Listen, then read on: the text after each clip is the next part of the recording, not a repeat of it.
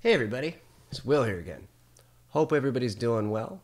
And today I'm stoked to bring you another groovy guitar review from my personal collection. Hope you enjoy.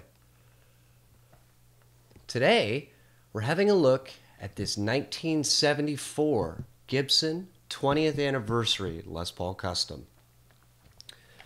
The Les Paul Custom was the top of the line for Gibson's Les Paul range and was first introduced in late 1953 alongside the gold top Les Paul model, which had two P90s, and I believe in the same year Gibson came out with the Les Paul Junior, which was the single pickup slab body, no binding, kind of the most basic student model.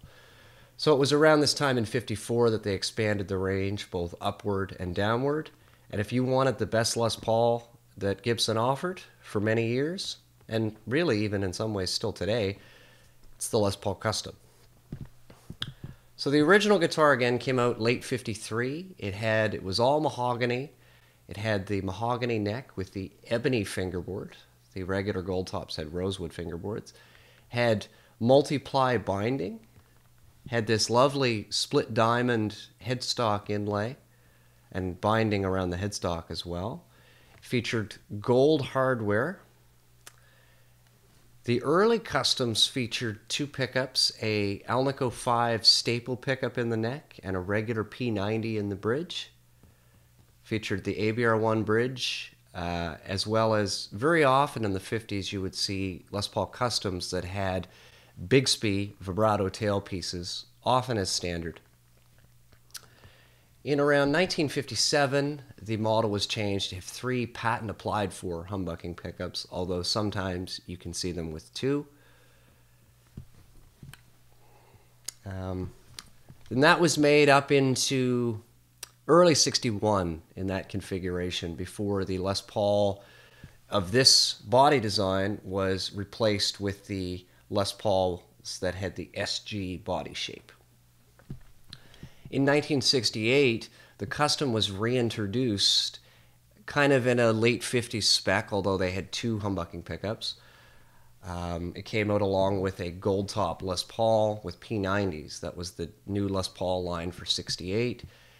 And the Les Paul Customs were made in that general configuration in the Norlin era to those specs up into 74, early 75, which brings us to this guitar, square in the Norlin era. This guitar has what they call fretless wonder frets on it. And now the reason for the fretless wonder frets initially was Les Paul's own preference. He was a jazz player. He liked to play with heavier strings, and he was doing a lot of faster, quicker guitar work. The idea of bending strings wasn't really on his radar, so the lower frets really allowed him to get an action that he was comfortable with for the more technically demanding tunes that he was playing. And it's also said that he liked the idea of having a black guitar on television because if you wore a black suit, it would blend right into the suit and have a very elegant look to it. This guitar here doesn't differ too much from the 50s spec, although many subtleties did change in the Norlin era, particularly as you get into the 70s. You started to see what is called the pancake body construction, which is where they would slip in a thin piece of maple in between the two slabs of mahogany. The top carves on these changed pretty drastically. This top carve is fairly flat when compared to a 50s spec guitar.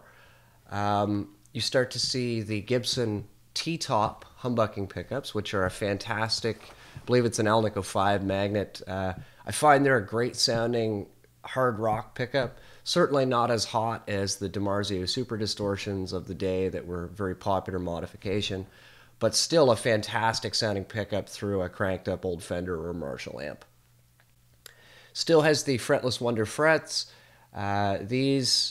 Most of them featured the Kluson waffleback tuners, although this one has Schallers, and just the standard ABR1 and stop tailpiece. In around 1975, certainly by 76, you see customs are starting to be made in Nashville. The fret wire changed to a slightly bigger, still a fairly low profile, but a lot wider a fret. The tuners changed to Grovers or Schallers. The actual bridge changed from the ABR1 style used on the Kalamazoo-made instruments to the so-called Nashville-style bridge, which I believe was made by Schaller in Germany. And also you start to see more colors become available. Traditionally, for the early 70s, the Les Paul Custom was available in black, white, or some shades of sunburst. But by the late 70s, you start to see natural, wine red, and even some other cool colors like silver burst. Some of my favorite players that have used Les Paul Customs, aside from Les Paul himself, particularly 70s Les Paul Customs, people like Steve Jones from the Sex Pistols, Randy Rhoads, his main guitar was or one of them was a 20th anniversary Les Paul Custom, as this is.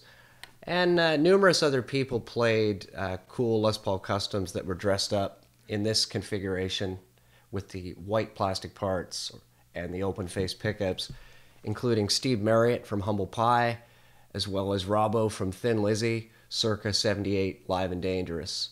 Although it's very likely that both of their guitars were actually original 50s examples and not 70s ones, as this is.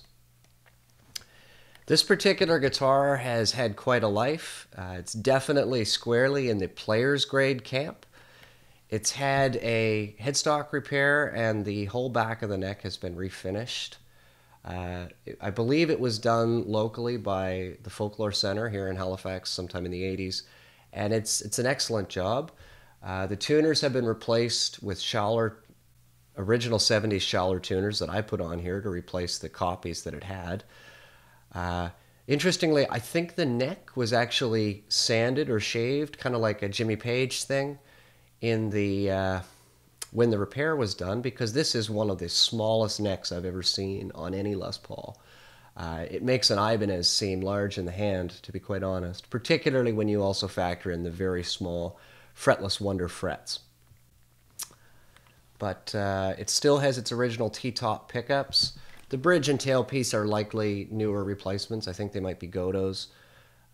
This guitar is the heaviest Les Paul I've ever owned. I know the customs of this era generally were quite heavy, but this one weighs in about 11 pounds or so. So I have to keep a padded strap on here at all times for when I want to play this one.